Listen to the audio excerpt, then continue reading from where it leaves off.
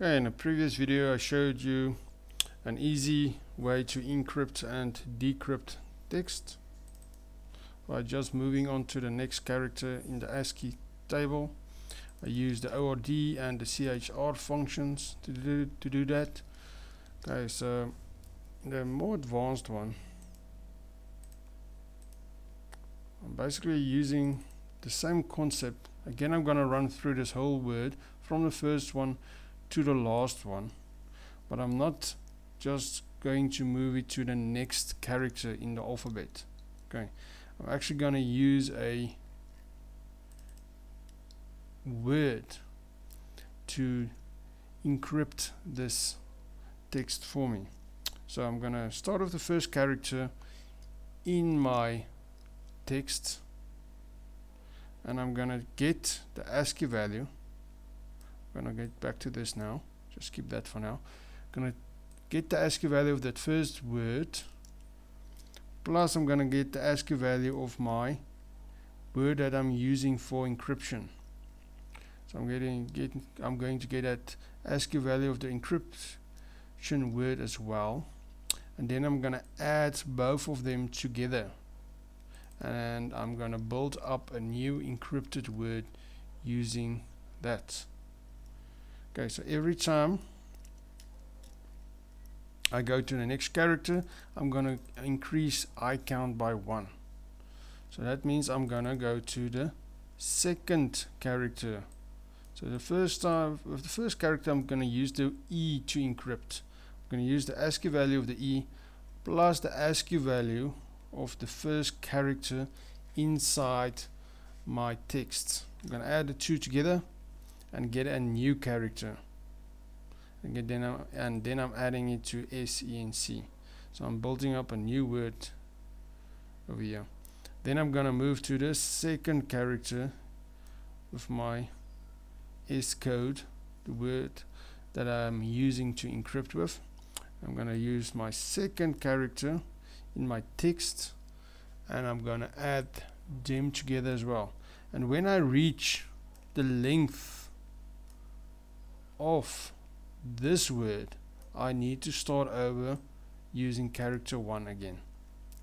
Okay, so I'm going to use character 1. So let's say your text that you entered in the edit box over here is longer than 4 characters.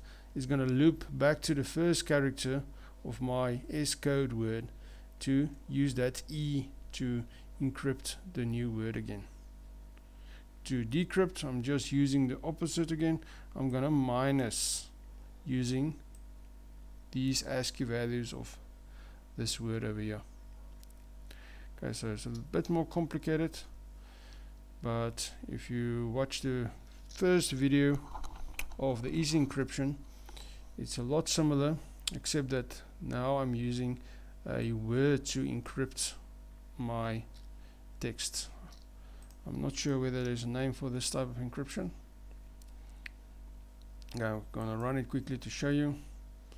This is the normal easy one I showed you in the previous video.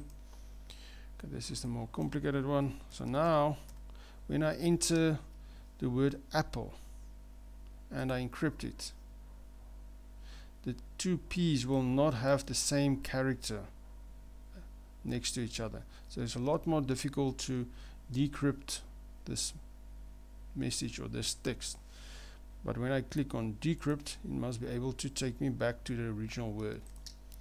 With this more simple one, this one where I'm just moving one character in the ASCII table on, the word apple will always have two Q's. The character P will always be a Q, and the A will always be a B. So it's a little bit easier to decrypt.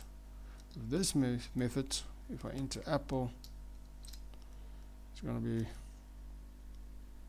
a lot more difficult because the two P's will not have the same character. Okay, another thing that I added in this program was the user can actually change the word he wants to use to encrypt with. So when you go to form 1, you click on the form, you can change that word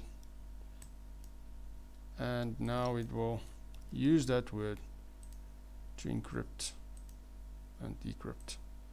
Okay, you can change it to use it the way you want to use it.